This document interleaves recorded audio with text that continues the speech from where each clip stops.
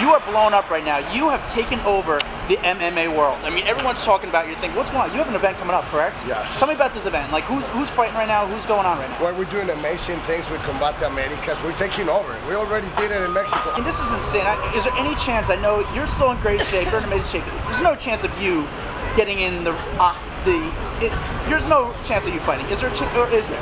No, there's more chance. There's more chances to have this one fighting in the cage. Amigos from Stanford on there. Yeah, right. Trying to get me in trouble again.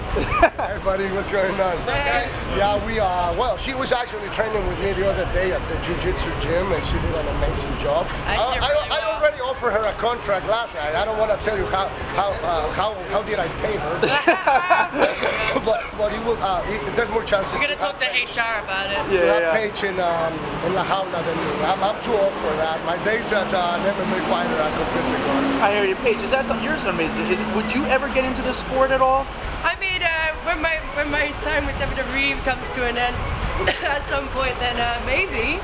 I've actually really enjoyed it. I was like, I want to start training like every single week, which we're going to start doing, right? Yeah, no. And Campbell, his boss, has been trying to get me to join him for He wants to have the first British fighter in Combate Americas with this one. Yeah, and he's a great trainer for me too. He's the one who's been training me, so it's been really fun.